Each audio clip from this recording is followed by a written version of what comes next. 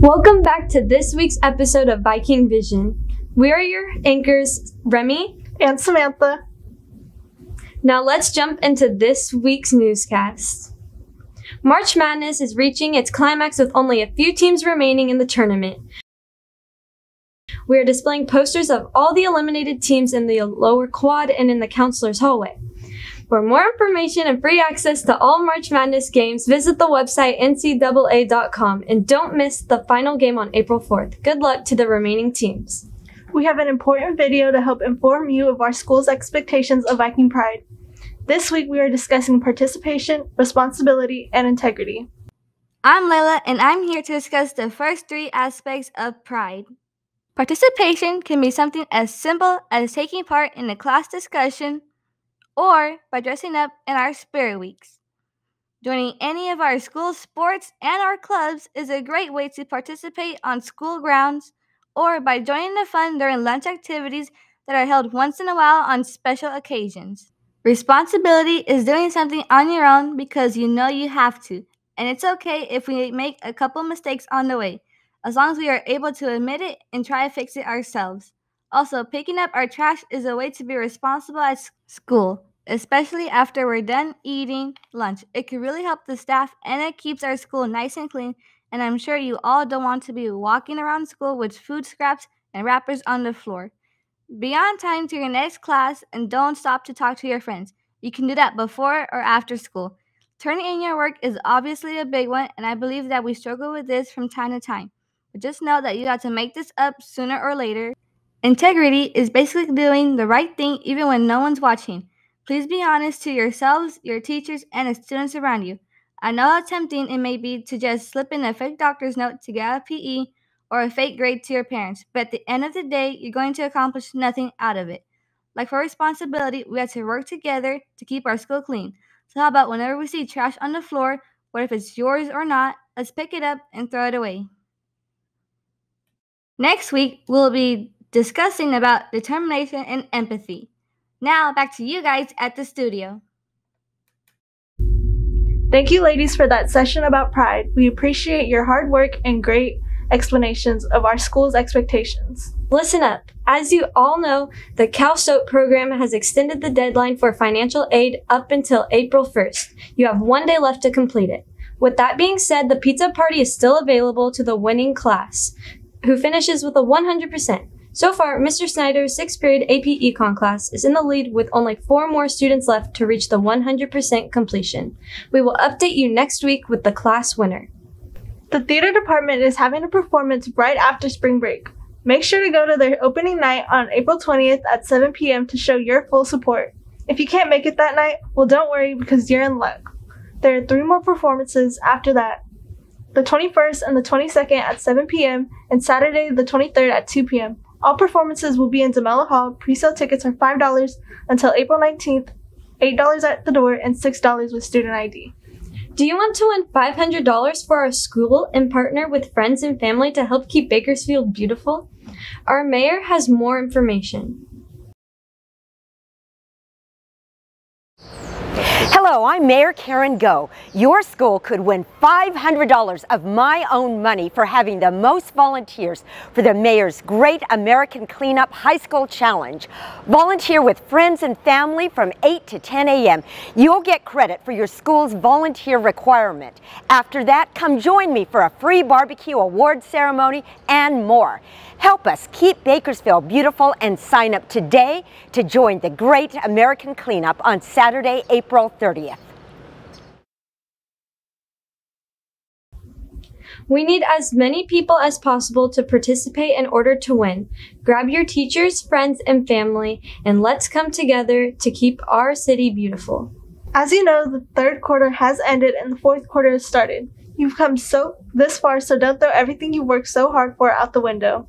We know how exhausting and frustrating it's been with testing, 6 weeks since our last break, the change of seasons. Who wouldn't want to be outside enjoying the warm temperatures? But don't worry, there are only 9 weeks left of school. Now here's Emily with a quote of the day and some fun facts. The quote inspiring hard work already. is a one-down patient. So don't stop using your punches, Viking. Now back to your girls in the studio. So keep going, keep moving forward, and believe in yourself. Don't stop now when you almost reach the end. Make this last quarter of the year count. As of today, there are officially 41 days left in this school year, so let's end it off strong. Hey guys, today we're here with Sergeant Calico of the National Guard, and he's here to talk more about what the Army National Guard has to offer and how you can get involved. So, tell us a little bit about yourself. Hey Vikings, my name is Sergeant Calico. I'm with the Army National Guard. I am a career counselor, but something a little about me. I've been in the community of Bakersfield for about 15 years, and I actually graduated at BHS, class of 2015. All right, I'm actually a single parent. My son will be 4 in May. 2 fun facts about me is I like quotes, and I play hockey, and I play pickup every now and then. So if you guys play hockey, I might see you at the ice rink from time to time. That's really cool. So, what services and other opportunities does the National Guard provide? Perfect. That's a great question. So the Army National Guard, we are a branch of the Army, right? There's 3 branches. You have the active component, reserves, which they kind of fall in line with each other. And then you have the National Guard. We're very unique because we have a dual mission, right? We're actually tied to the United States, and because we're California National Guard, we're tied to the state, as well as that federal component, which like the other military service branches are, we help support and assist when it comes to humanitarian aid missions and things overseas like conflicts. Just to kind of give you an example is the National Guard deals with internal problems. One of the biggest events that people still remember to this day is Hurricane Katrina. And then Hurricane Katrina was one of the largest deployments that the National Guard has ever seen. About almost 500,000 soldiers were deployed within a 2-year time frame, rebuilding all the levees down there in Louisiana. And so that's some of the things that we kind of do. So when you guys think of like the Marvel Avengers or the Justice League, that's the National Guard. So we suit up whenever there's a time of danger and people need help in rescuing and it's time to be a hero. Some of the like service and opportunities that you guys can do is we are a military branch. So when you go to basic training and you want to learn a job skill, right, that MOS, military occupational specialty, you can use that skill and apply it to the real world. So we are part-time. So you're part-time military full-time on what you want to do. So if you're that student that's like, hey, I need help paying for college, perfect. National Guard sounds like for you because you come in, this becomes part-time, and you're going to receive all the college benefits that you receive that the military gives you. And literally you can go to school for free and get paid while going to school because it's full-time college student, part-time military. If you're like me, I wanted to be like Han from Fast and Furious, and I became a mechanic. I became a mechanic because I wasn't ready for college yet. I wanted to go into the workforce. So I learned 91 Bravo, light diesel mechanic from the National Guard. I did that course. I came back to Bakersfield and I literally got a job at BMW of Bakersfield.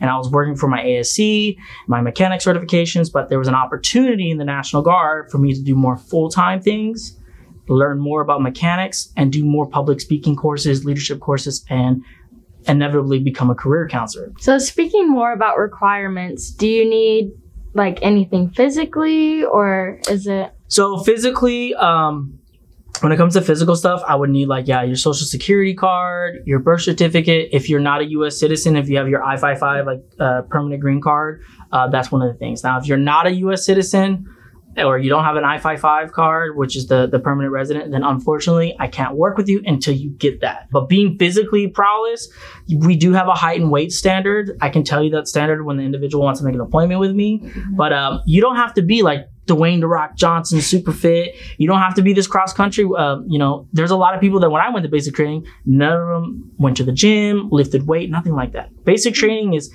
they set the standard low and they teach you at a crawling phase, right? You gotta crawl, learn to crawl, learn to walk, learn to run. And it goes through phases. So regardless if you're at like a physical prowess, you might be weak on other things. It could be communication, could be leadership skills. So everyone has an asset when you're at basic training, when you're there, when working as a team. How would someone be able to get more information on the National Guard?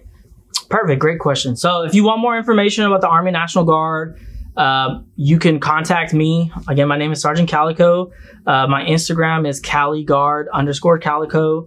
My phone number I can provide to you when you Instagram me, DM me. I will have an email provided that should be on the segment, I believe. And then, I'm located off of 2800 Gateway Avenue. So if some of you kids go to ROC, right there off of Mount Vernon, I'm like right down that street, 2800 Gateway Avenue. Some of you guys when you guys are driving on the highway, you see all the military vehicles. That is my office, that armory right there. 2800 Gateway Avenue, Army National Guard office, Sergeant Calico.